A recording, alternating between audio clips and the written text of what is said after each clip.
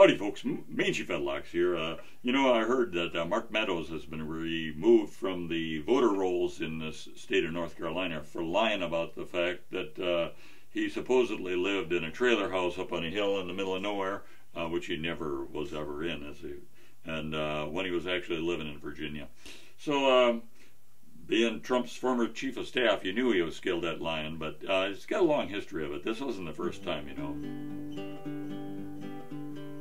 Mark Meadows claimed that he lived in a trailer in North Carolina so that he could vote in a state where he didn't reside.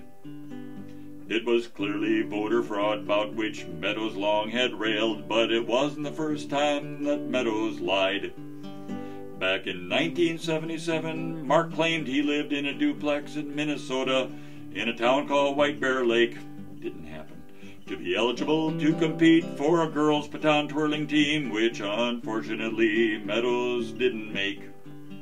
All that lying for nothing. In the fall of '95, Mark purchased a mausoleum, which he claimed as a vacation residence. To receive his discount ski pass at a ski hill near the tomb, in a ploy used only by someone who's real dense.